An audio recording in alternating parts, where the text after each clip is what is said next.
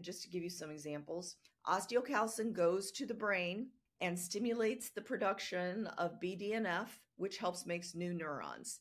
It goes to the pancreas and helps with insulin production and muscles, insulin sensitivity and glucose management. If you're a man, osteocalcin goes to the Leydig cells in your testicles and helps you make testosterone.